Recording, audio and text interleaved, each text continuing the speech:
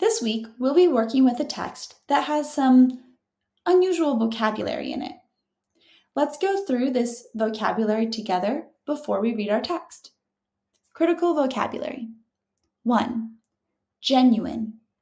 If something is genuine, it is real and exactly what it seems to be. Next, we have an example sentence in italics. That's the slanted letters. Experts say the dinosaur fossil is genuine, so it will be displayed at the museum. Number 2, saga. A saga is a long, detailed story about heroic events. Example sentence.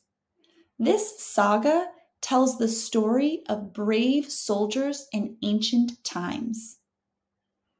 Number 3, coiled. If you coiled something, you shaped it into loops or rings. Example sentence. I coiled the jump rope neatly and put it in the box. Number 4, whirled. If something whirled, it spun and turned very quickly. As the carnival ride whirled faster and faster, I started to feel dizzy. Number 5, tame.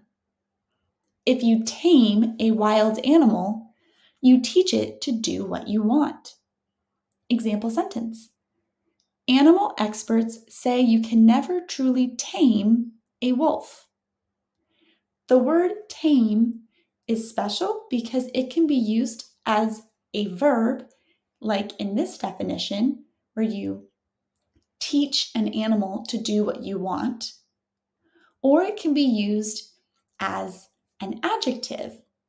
It could be used to describe an animal. It could be a tame animal, one that has been trained. On the next page, you're going to complete a vocabulary activity to work with the words and definitions so that you have a strong understanding of them before we see them in the text.